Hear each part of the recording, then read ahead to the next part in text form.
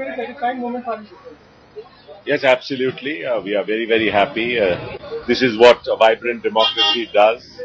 It expresses the wishes of people through the majority in the House, and the majority today was demonstrated in the voting.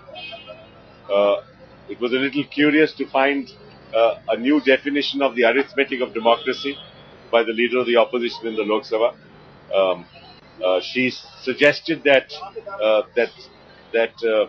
the persons who speak on the floor of the House represent the democratic spirit of the House, without realizing that ultimately it is the vote that counts, which is reflected on the board of the House at the time when the vote is taken. But we are very happy we have the approval of the House. How difficult was that to convince your allies and like-minded parties to muster these numbers? Well, it's not a question. This is a constant interaction that goes on. They participate in the debate. There are discussions outside the House, and we try and persuade them. And each party decides for itself what it wishes to do, depending on its constituency and what it wants to do in the future. What about